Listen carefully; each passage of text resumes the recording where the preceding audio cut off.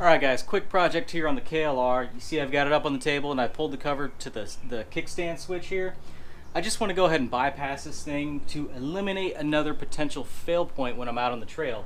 Let's say I get a stick caught up on this cable here and it snaps that, and then I just can't start the bike for a stupid reason. So I know it's a safety feature, but I'm going to go ahead and disable it. I want to show you guys how to do it.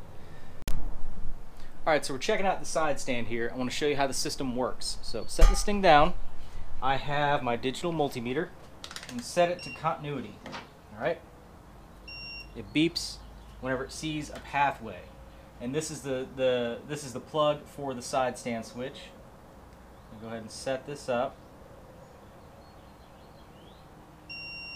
Alright, you can see it has continuity when the kickstand is in the up position, which is what we want. You go down, it breaks that continuity, it breaks the contacts within the switch. So if this has continuity when in the up position, which is what we want, then that means all we have to do is loop this right here, loop this pigtail, and plug it back in. Now to confirm my theory here, I just have a jumper on the plug where this goes, just looping the system. Move the camera back obviously, but you can see start it. Okay. Most importantly, I can go into gear. I won't die.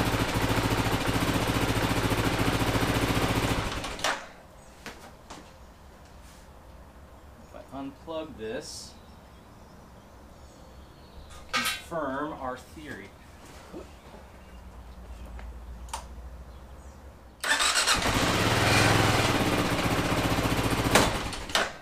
Immediately dies, right? It dies because it's not seeing ground path. It's not seeing, the CDI signal is not seeing ground. So I'm going to go ahead and remove all this, loop it, we'll be done.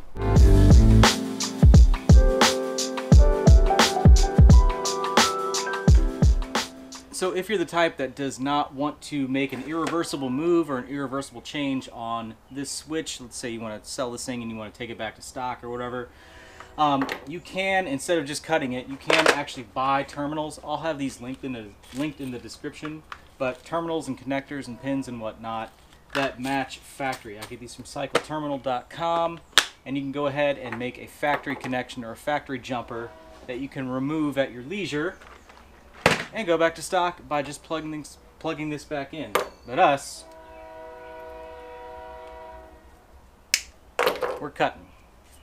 Alright, so what I want to do here is, instead of making a loop like this and having a weird solder joint on an end that's got a big loop on it, I want to shorten one and put it in line. That way there's not as much tension on it. So I want to put my joint in line right there. So in this instance, doesn't matter which one, just cut this one a little long, and that'll be a good spot for that little loop.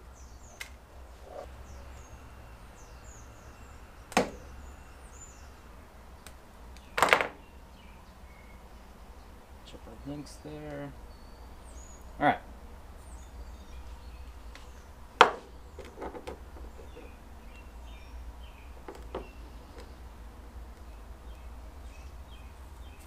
Always remember to get your heat shrink on first. That'll ruin your day. I know everybody does solder joints a little bit differently.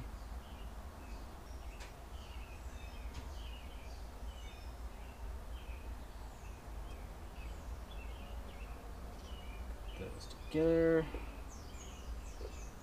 Give it a little spin. Do this a little closer up for you.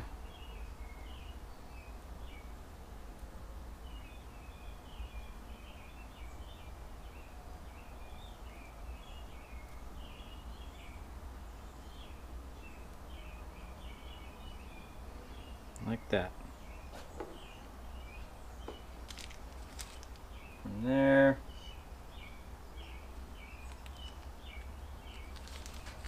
little flux.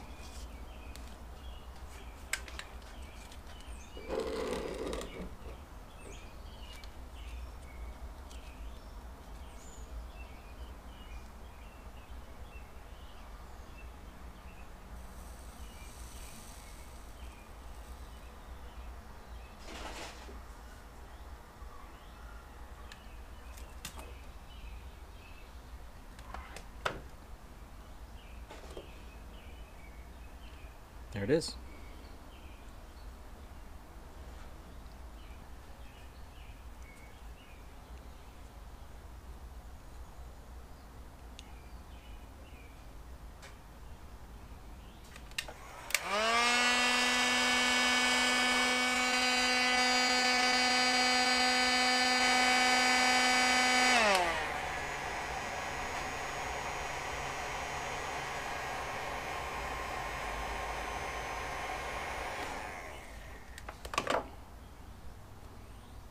Alright, there you have it, one jumper. Now you could go a step further, put another piece of heat shrink over the both of them as added strain relief. I'm probably going to go ahead and just do that.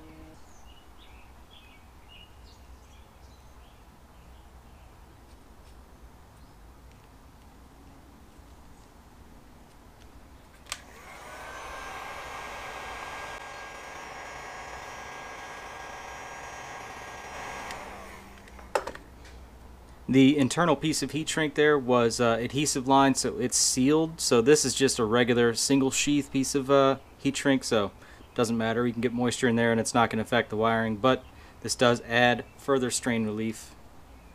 But there's our jumper.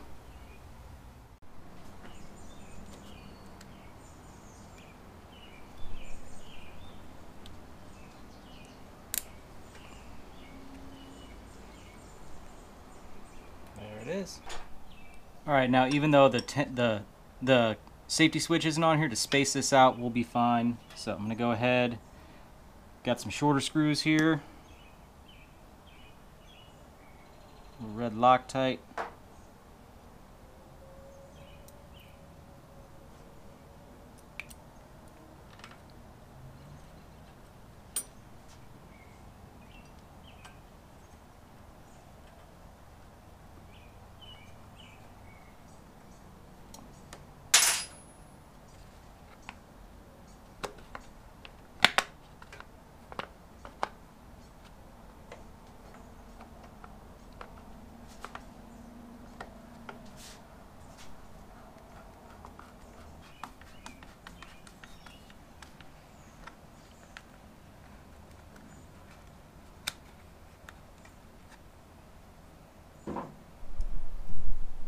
And done.